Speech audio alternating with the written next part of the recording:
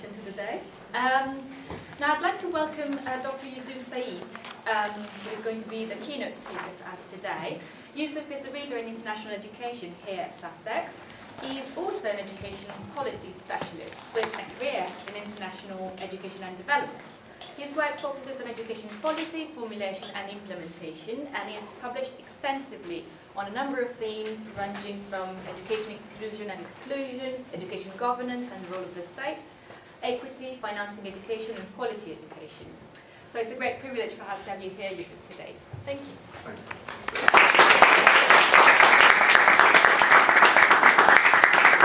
I hope you don't mind, but I'm not intending to stand.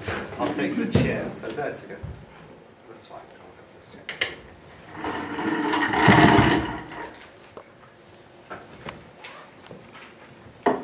And thanks, Marie, for the introduction.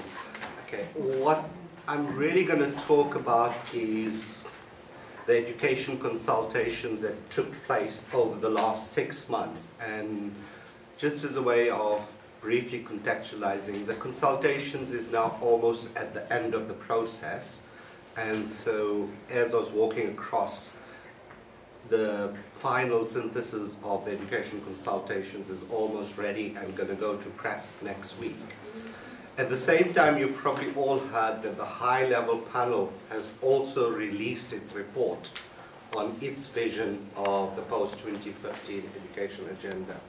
So in a sense, I think what is interesting and exciting about the policy work at this time is that a number of reports are coming out around what the future post-2015 development framework in general and then specific sectoral interests will look like. And this is all gearing up to the 13th of September. I think it's 13th of September, where the UN General Assembly will meet. I don't think they're going to make major earth-shattering decisions personally, but where they will meet to look at the last couple of years of progress towards the MDGs and begin to articulate what the post-2015 agenda might look like. And in a sense, the one question you should be thinking about is, why are you discussing this in 2013? You know, there's a bit of time, and why are people getting excited about a date which is almost a year and a half or 2 years away? And the reason is they want to avoid the lessons of the past.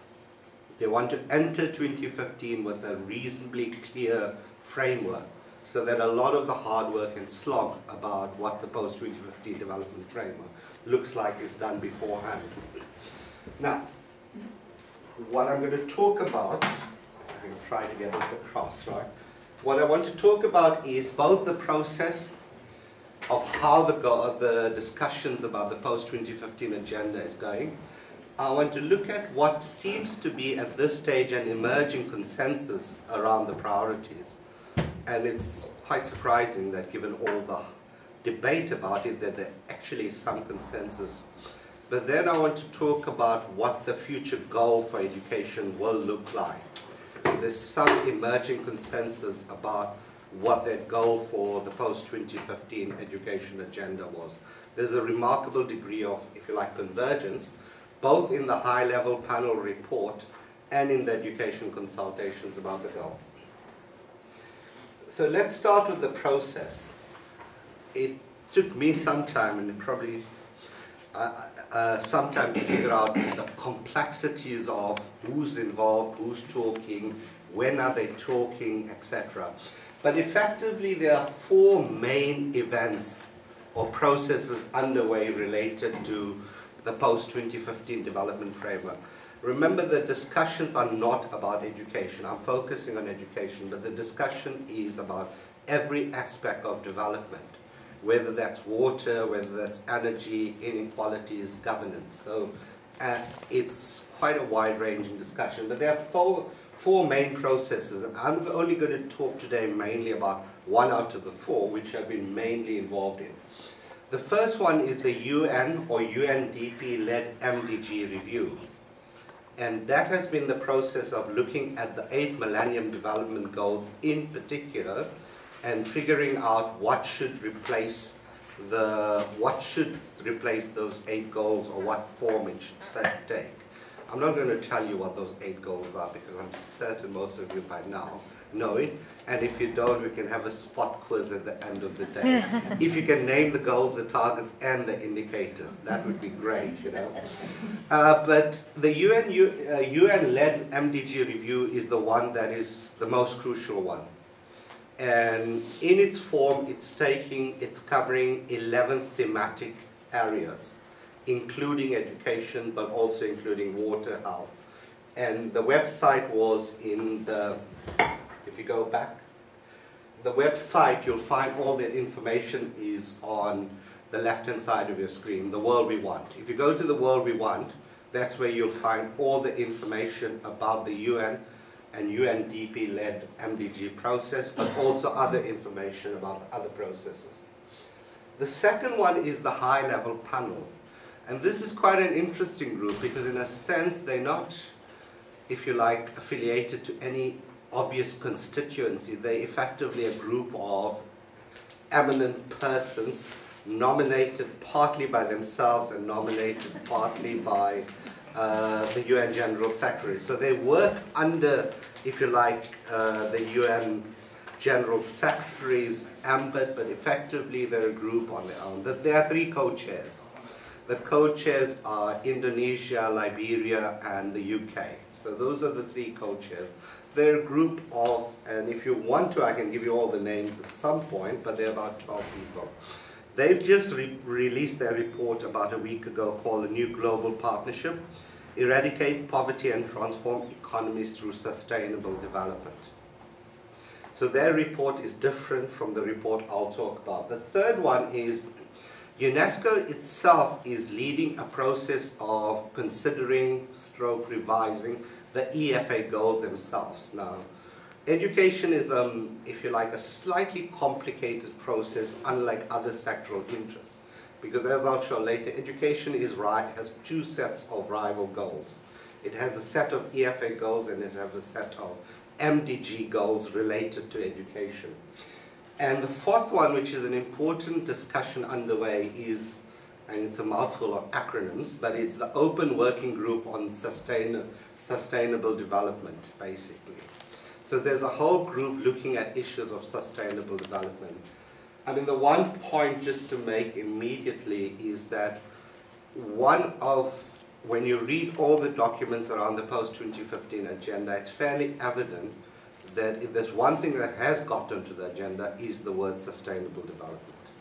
So people are talking about growth in relation to sustainability, they're talking about environmental degradation, environmental challenges. In a sense, it reflects a world that has changed since the MDGs were agreed in 2000. Specifically in terms of the education consultation linked to Bullet 1, the UNDP-led review process, there are 2 co-leads who are leading the education consultations. One is UNESCO and the second one is UNICEF.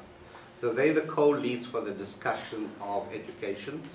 They're supported and sponsored by the government of Germany, the government of Senegal, the government of Canada, and the Hewlett Foundation. It's quite an interesting collection of groups.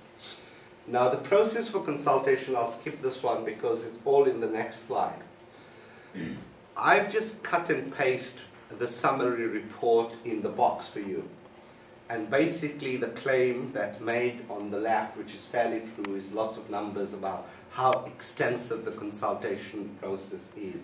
If you want really detailed numbers, I got detailed numbers from the main report. But for example, if those who play around with webs will be interested or not interested in the fact that there was almost 500,000 visits to the education website, the education consultation, in not more than a 4-month period.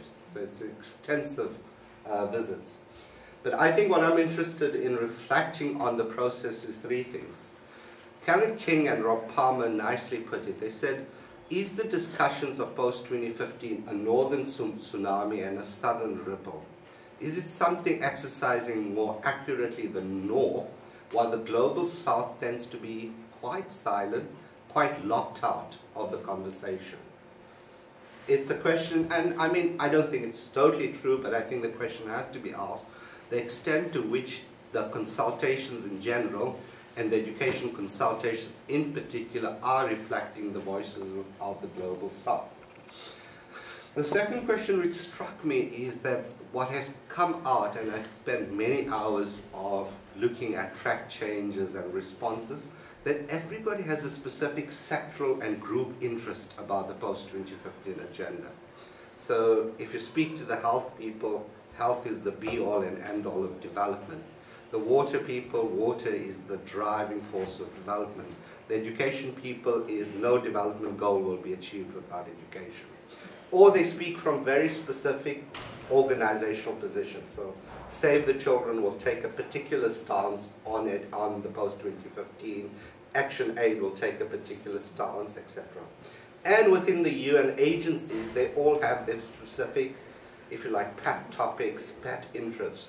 Food and Agricultural Organization, they 9 out of 10 times will point out that you don't say enough of rural people, you know, for example, or you don't speak enough about food programs.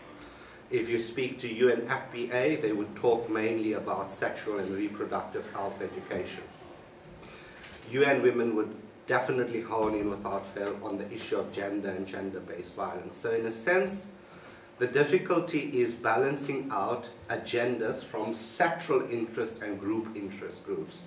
And in a sense which led me to reflect on whether the process was privileging the policy resourced and the policy elites.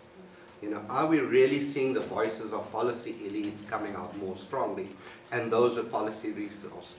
I was looking at it this morning. I haven't yet come across a document on the post-20 written by a southern NGO. Right? I haven't seen Britam or ACER stating their position, but Save the Children managed to write 3 documents in about 6 months on the topic. And I'm beginning to wonder what the balance is between the different policy processes. And so, yes, it's been unlike when the goals were agreed in 2000, it's been a far more participatory, far more inclusive process. The question has to be asked the extent to which it's really been genuinely inclusive, or whether it's favored those who are policy resourced.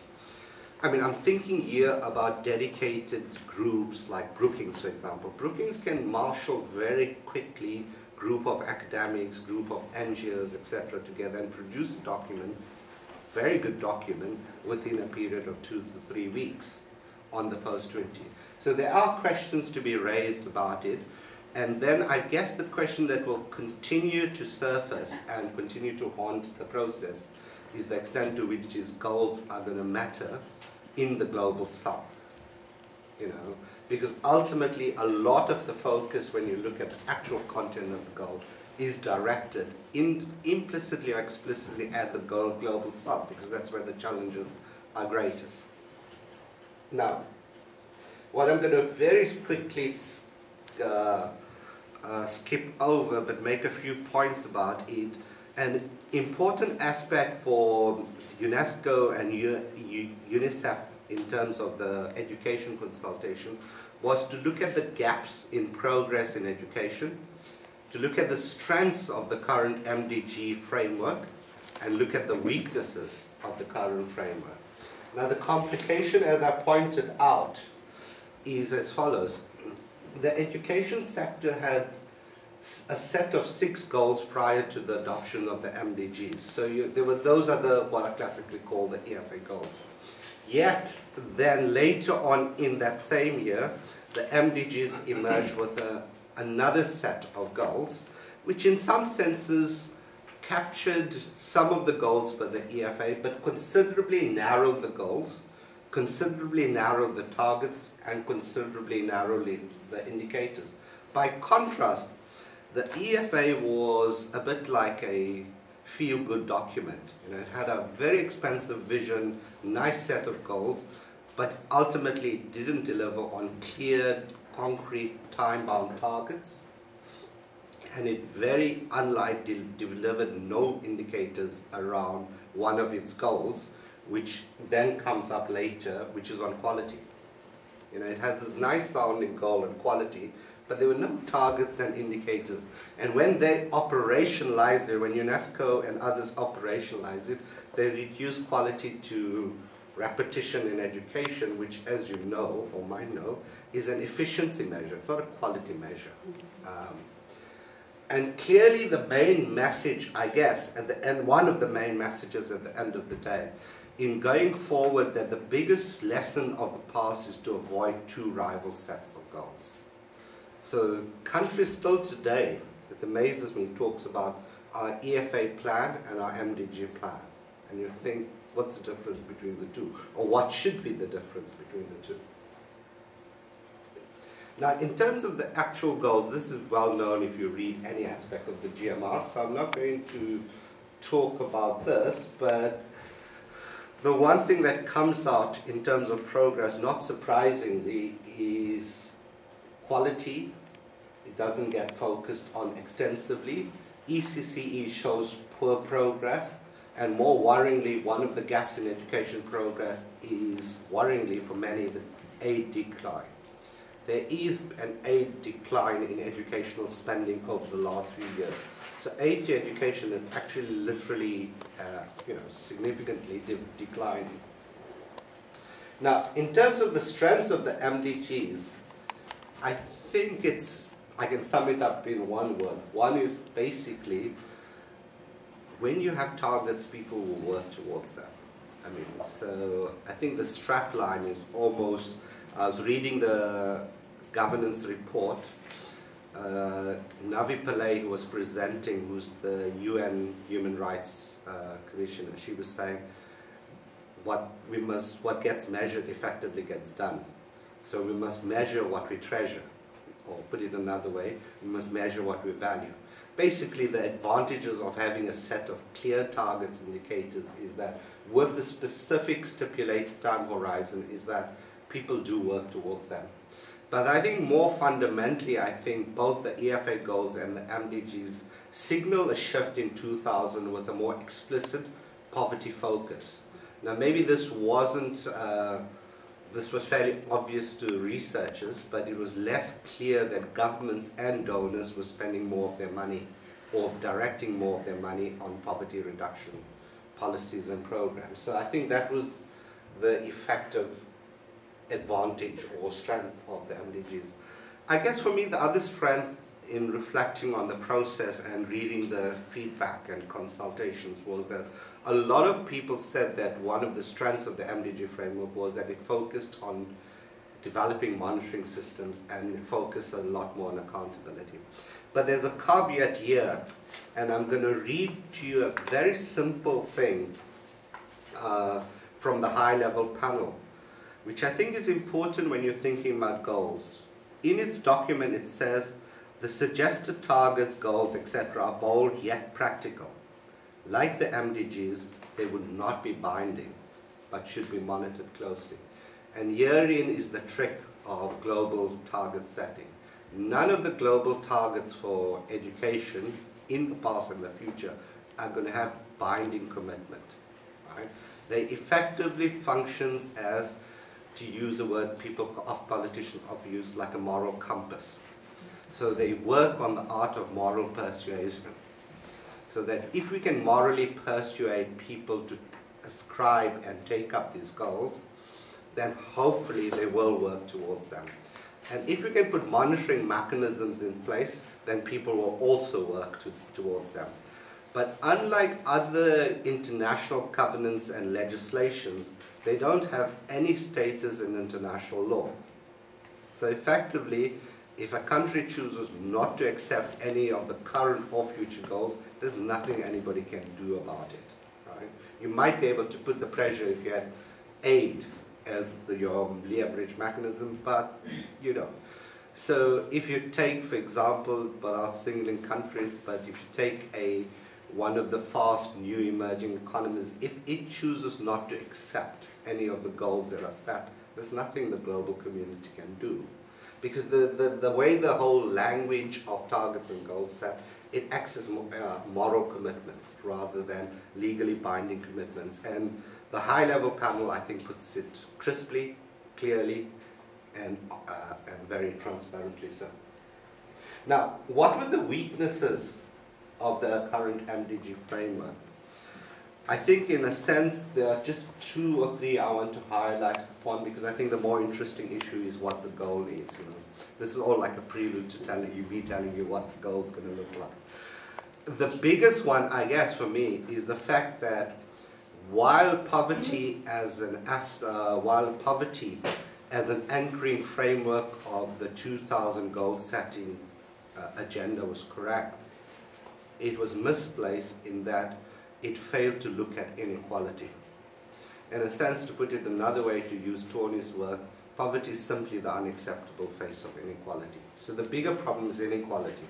The problem is not really poverty per se. Inequality is fundamentally the biggest problem of it, because poverty is always relational in every sorts of ways between rich and poor. And so one of the most important and strongest messages coming out from the education consultations, but across all consultations, is that you need a stronger focus on inequality for the new development framework post-2015. Inequality has to sit at the heart of the new development framework. And in fact, in terms of theorizing and research, I think there's a lot more work that needs to be done to situate inequality theoretically within a development framework in education borders. And because it failed to put inequality at the heart of the agenda, in a sense it failed to identify the root causes of poverty and ignored power relations. What the MDGs inadvertently done, it targeted the near poor, right? Because that's why we have this large numbers of hard to reach, because it had a very under-theorized notion of the structural causes of poverty.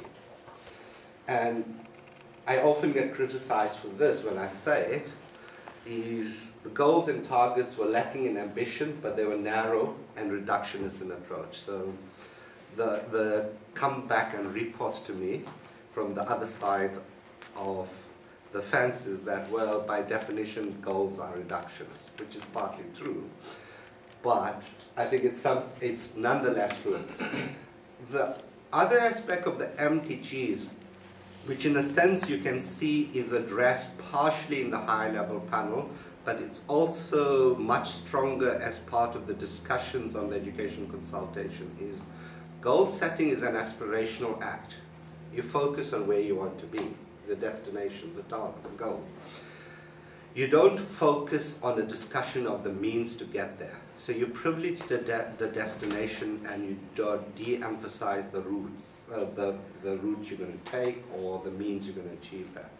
And in a sense, part of the discussion in the current education consultation is we need to pay a lot more attention to focusing on, if you're going to generate a lot more ambitious goals for the post-2015 agenda, and as I'll say later, it is going to be a lot more ambitious, how are you going to get there? How are you going to get the financing?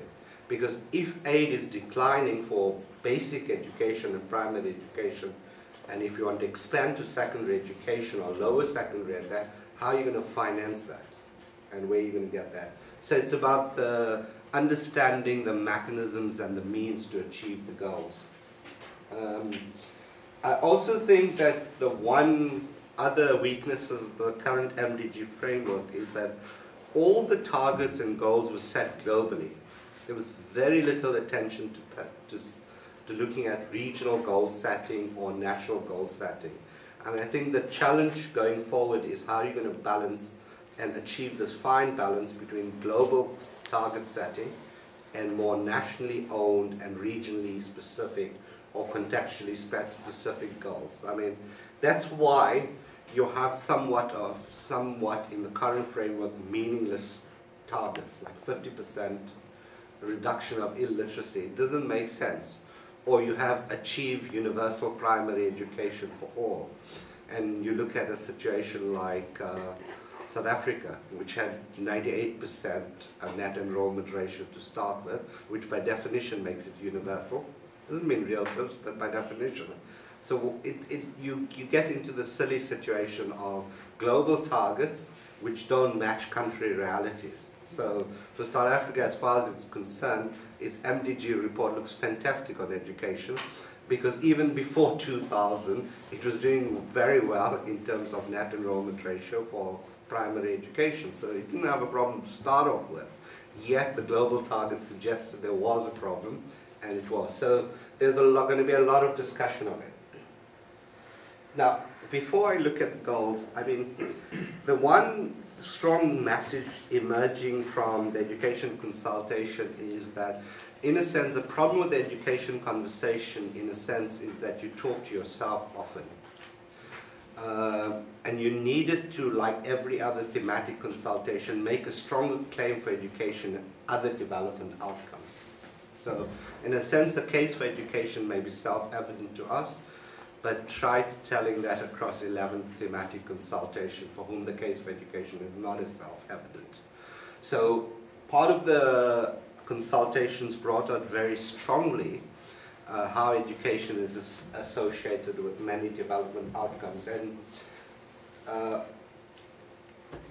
here's some ways of which the final synthesis report will argue the status of education, both as a right and an end in itself, but also, if you like, its instrumental, its extrinsic benefits.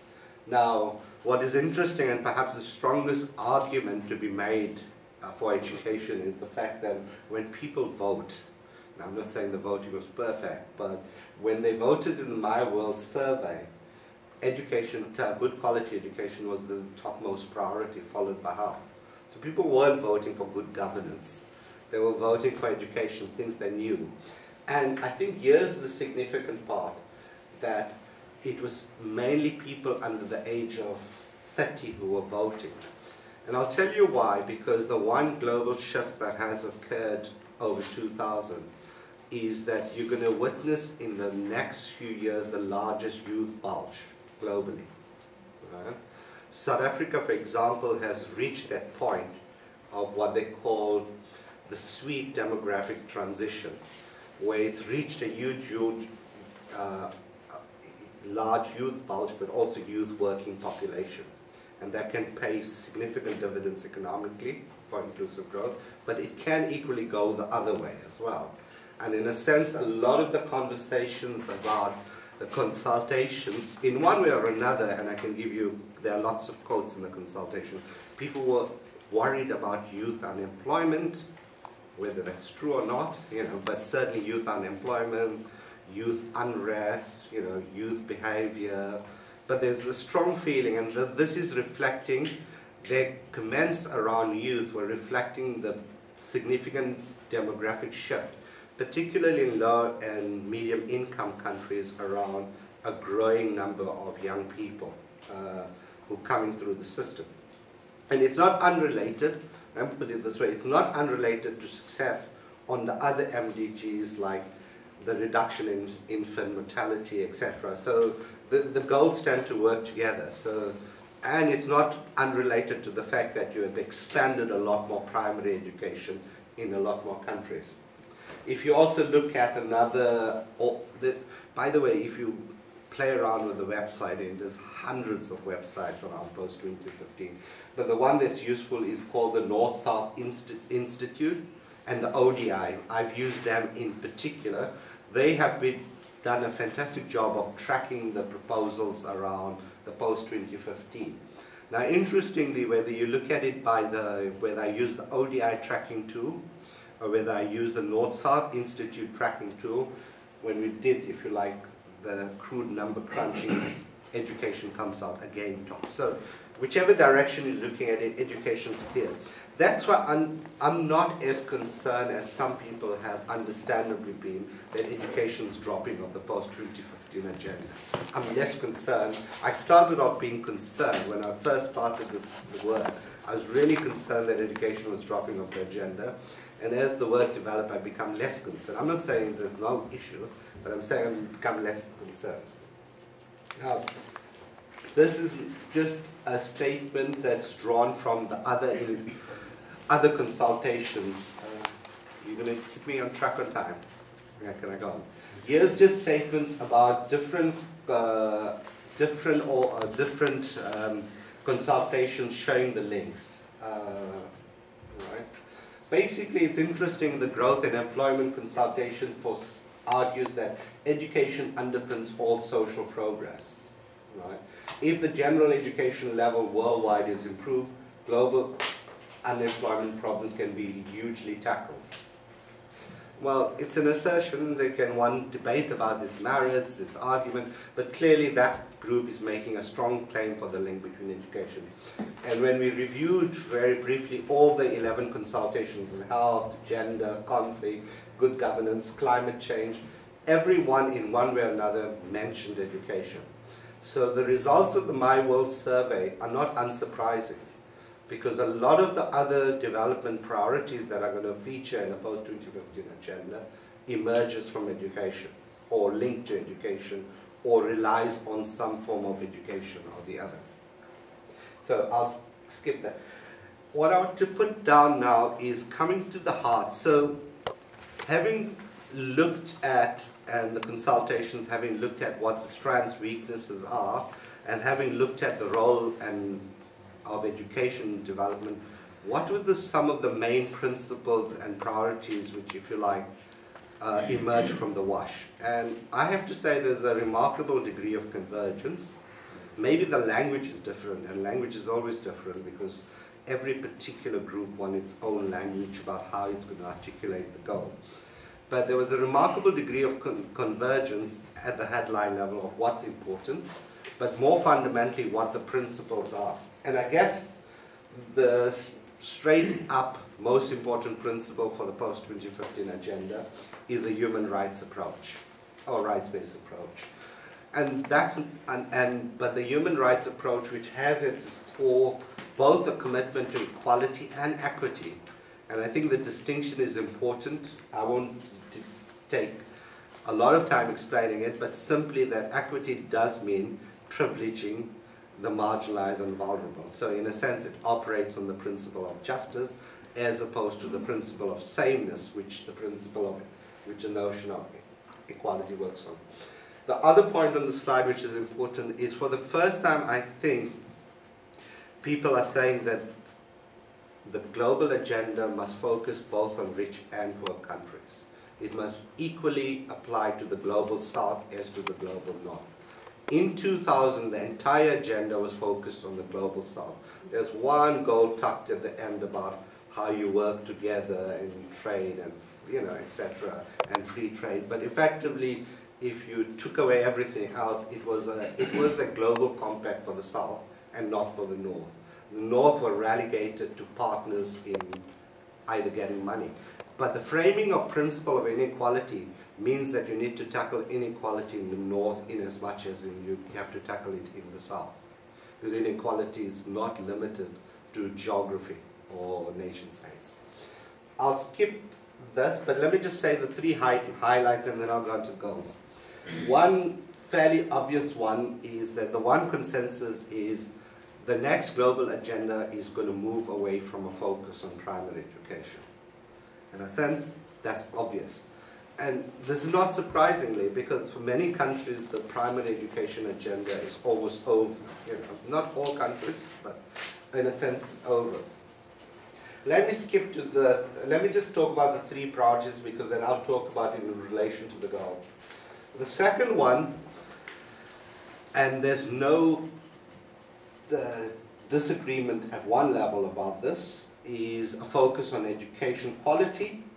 What exactly about education quality? That's where the disagreement starts. But at the headline level, everybody wants quality and learning to be. But what learning is and what quality is, that's where the differences come in. Now, there are few things that there is consensus about. One is that we still need to focus on the learning environment. We need to focus on learning at the heart of the agenda.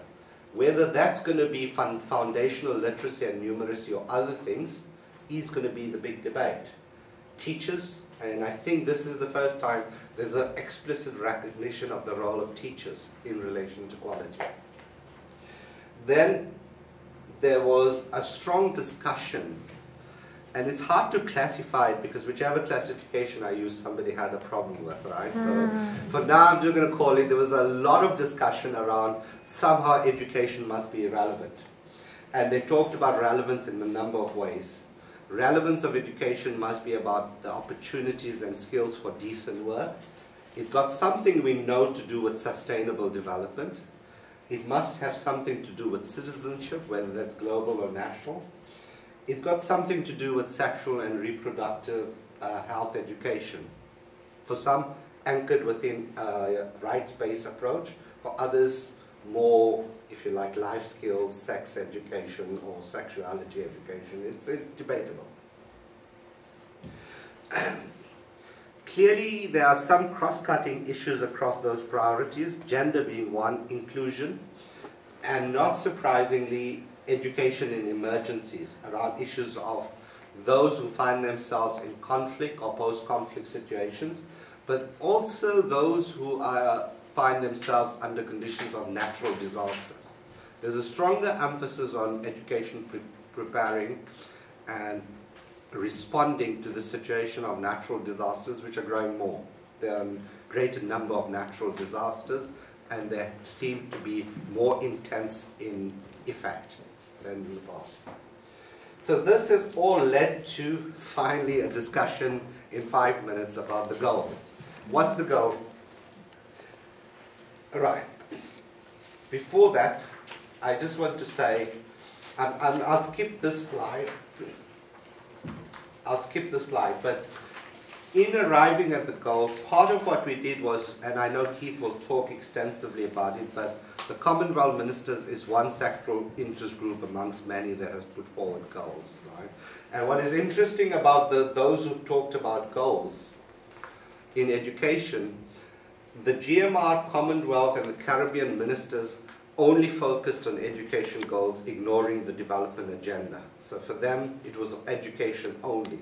So in a sense, they were operating with what we call an EFA plus framework.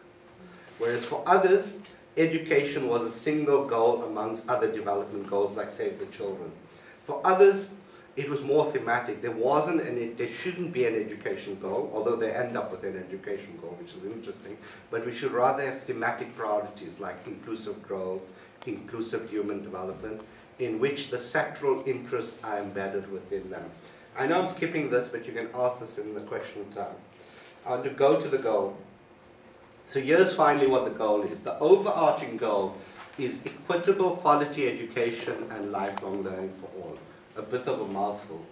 And as somebody said, it's probably 1, 2, 3, 4, 5, 6, 7, 8 words too many. Right? But it's a bit of a mouthful, right? But what it's trying to do in the goal, it's trying to upfront equity, it's upfronting quality, and it's using lifelong learning to suggest expanded access, right? Now, if you're doing a semantic deconstruction of this word, it's a tautology, right? As everybody will point out. That you can't have for all and equitable, because by definition for all implies equity, right? Having said that, this, if you do a further discourse analysis, what people are doing is they're placing a mark on equity in the title. So it's not, the for all can easily not focus on equity, because you had education for all and somehow equity got lost, right? So in a sense, this is the goal. So this goal is trying to capture the twin imperatives of equitable access and equitable quality. So if you like, we're still dealing with the two imperatives of access and quality framed within an equity and inequality perspective. It's also trying to develop a goal which will hopefully be valid for all countries, while emphasizing the need for international support to the poorest countries. So in a sense, this is a goal that could be equally applicable to the UK as it's to Rwanda or Nigeria or any other country. That's the intention, at least. The goal is also, in the discussions today, trying to balance internationally comparable goals, because somehow, if you don't have international goals and targets, right, how are you going to monitor progress across national ways? So you want to achieve a fine balance between the two. Now, just unpacking the goals. Equitable and inclusive access is interpreted at all levels, ECCE, post-basic and higher education. It's also focused on the quality of learning environments and actual learning outcomes, including the content and relevance of education. So it's bringing together those priorities. I'm going to skip this and go on to the HLP proposals. The reason I'm mentioning the HLP goal is virtually identical to the education consultation goals. It says provide quality education and lifelong learning. So drop the word equity and drop the word for all. So it's reduced it to 5. So that's a bit better, I guess. But similar to education, there are 4 main priorities that everybody seems to be agreeing in terms of targets and goals. Firstly, there's an agreement in education consultation and HLP that there should be an increase in enrollments in pre-primary education. The education consultation goes further and says of a minimum of at least 1 year, but preferably 2 years.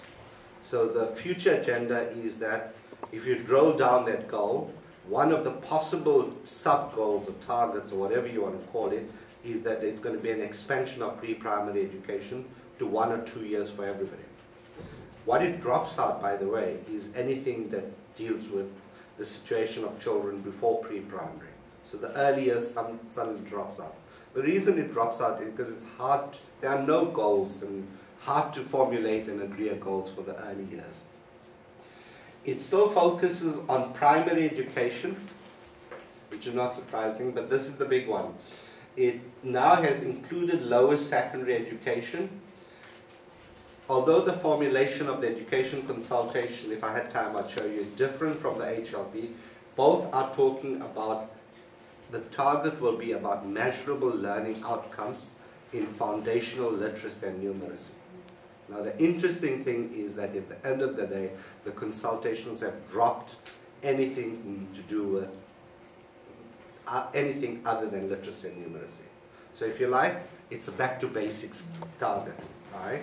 So anything like, so while the priorities talk about citizenship, everything else, when the narrowness of the goal is being constructed, foundation and literacy is privileged, for better or worse.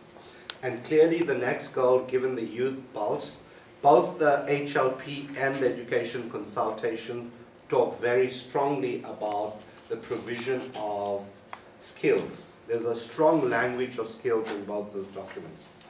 Okay, in the last minute that I'm going to steal in addition to that, right? And though I got the stop sign, right? Can I just say, okay. I guess going forward, what's going to be hard, I want to read again the HLP document because I think the HLP document is really interesting in this regard. All right. The HLP document, what it's saying about education and about targets, it's saying that we realize that any vision would be incomplete unless we offered a set of illustrative goals and targets to show how these transformative changes could be expressed in precise and measurable terms. What they're saying is that the hard test is really translating any broad development framework and commitment to goals. And to put it another way, ultimately, the really tough call comes in when hard priorities must be selected and not just listed. When mechanisms for implementation needs to be agreed, and when concrete action plans are going to come up against a difficult political economy of change globally. So in a sense, the ultimate task going forward is going to be how you take this broad goal and those emerging very specific goals and secure agreement. How are you going to limit the new set of goals to only literacy and numeracy? Well, in a sense, you could argue it's actually a step forward. But if you're going to do that, will you be driving out all the other valued learnings in education? So going forward, clearly, one of the things is going to be translation of the goal into priorities. But there are 3 things or 4 things that have come out very strongly which are important. Financing is going to be the biggest challenge for the way forward, and I think there's going to be a strong discussion. Participation and accountability, people are for the first time talking about a people-centered agenda of development. Not myself quite sure what different people mean, but at least it's a step forward. The last thing that will have to be resolved one way or the other is how the EFN, the MDGs, the consultation is very clear about that. It's very clear about the need to have one common post-2015 agenda. The consultation said it in clear that there should be no 2 rival global education agendas, and that if one thing we learn from the past is not to have it. Now I guess I'll end off there. It's been a bit of a long tour, but hopefully most of the stuff is on the post-2015 agenda. Thanks.